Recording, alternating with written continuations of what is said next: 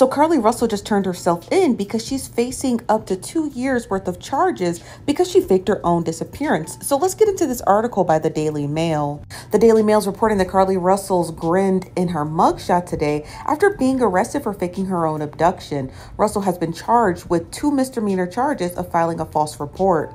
She now faces up to 2 years in jail and a $12,000 in fines. She was released today from her bond for about $2,000. Now, ABC News is reporting that the arrest warrant was issued earlier today by the Hoover police chief. They stated that she did surrender and was accompanied by her attorney to the Hoover City Jail to face those 2 misdemeanor charges. Now, according to the police chief, her decisions that night created panic and harm to the citizens in their city and even across the nation as concerns grew that a kidnapper was on the loose using a small child as bait.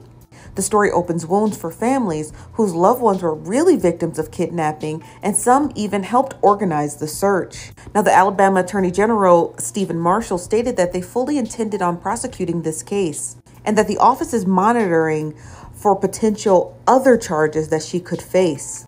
You guys, please do not waste city resources to fake a disappearance, all in the attempt to get a man's attention. Because at the end of the day, this is just another form of pick-me-ism, and Carlee didn't get picked.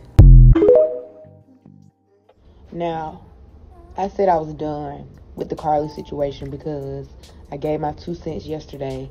But the most disgusting part about it is it's really women and children out here fucking missing. Black people are already looked over in these type of instances. For you to go and lie and show that you truly don't give a fuck about the community was enough for me. The second most disgusting part of it all, bitch, you pulled Beyonce mama in it. And you supposed to be a fan.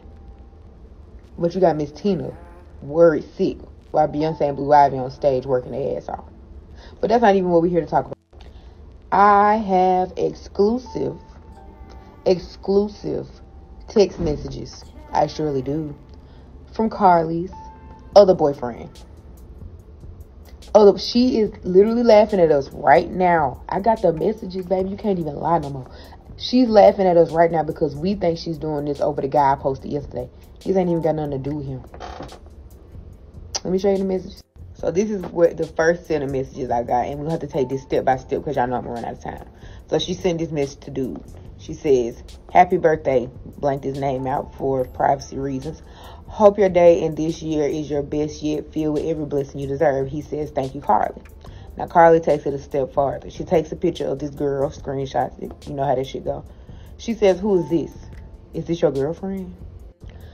So right now, you're already showing me right here, just in this little bitty snippet, you're jealous-hearted. Okay? But let's go on. So then Carlee goes on to say, "But you're serious with this girl. I was waiting on you. If you were going to be serious with someone, it was supposed to be me. How do you not get that? Carlee, you're narcissistic and you're a manipulator. I can tell just off that little piece right there. How do you tell someone to wait for you and you get serious with someone else? Question mark, like WTF. You are a case, aren't you? You are really something serious." So he goes on to say, "We're not even in a relationship. That's what you're missing. I knew I already got back with bruh. I just moved accordingly."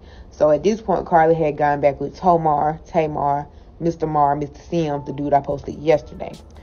Carlee tells this man, "Okay then, stop talking to her and I'll break up with Tamar. I can't make this up. I'll break up with Tamar and me and you can get serious." The guy says out of his mouth, "Don't do that man like that. He's a good dude, for real. I can't see the bottom part of the message because you know the little timer is covering it.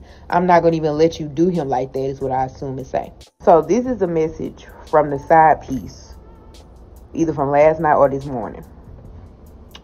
He says, "It's crazy how everybody think all that was over Tamar, but really it was over him. This is too messy for me, baby. And Carlee, you wrong. You're disgusting. You're good. You don't even know how you, Jesus."